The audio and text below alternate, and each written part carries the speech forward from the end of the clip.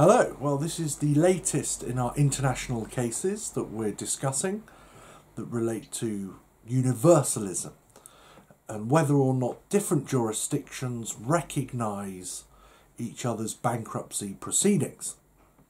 And the case I want to talk to you about now is of course the famous judgment of Lord Hoffman in the House of Lords in re HIH Casualty and General Insurance Limited, 2008 square brackets, 1 Weekly Law Reports at page 852.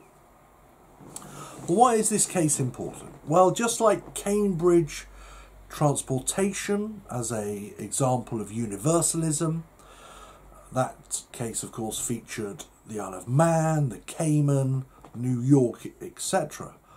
What we're dealing with here in HIH is a similar type of case where we're considering whether or not different jurisdictions recognise each other in the sense of insolvency proceedings. But here we have on the one hand the English and Welsh courts in London on the one hand, and then the New South Wales courts over in Australia on the other. And the key point for us to consider in this case was whether or not the English courts should recognise the office holder in Australia, New South Wales, for the purpose of a liquidation that was occurring in Australia.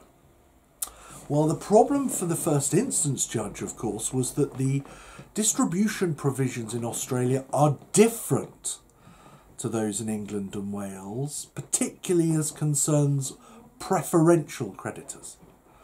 So in Australia, one class of preferential creditor are insurance creditors. So obviously for a distribution to occur in Australia pursuant to their provisions would cause a more beneficial realisation for insurance creditors.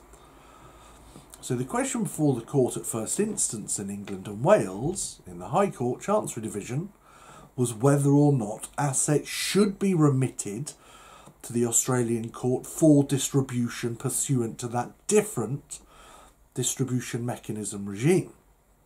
Well, at first instance, the story, I'm afraid, was bad because the judge refused to remit the assets.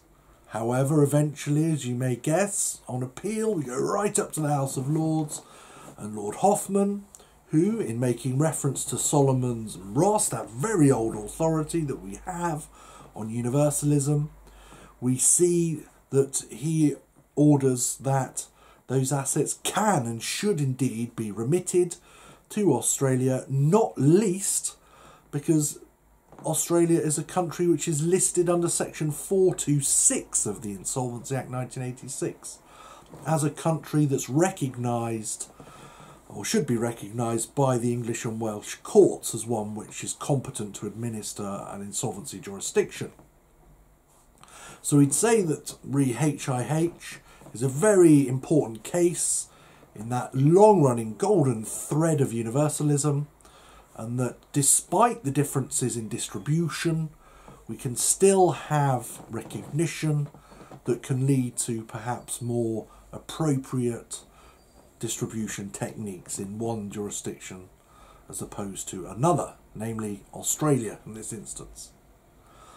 Well, do have a look at the shorts on Cambridge and also the shorts on Reuben, but until you do, I bid you goodbye. Goodbye.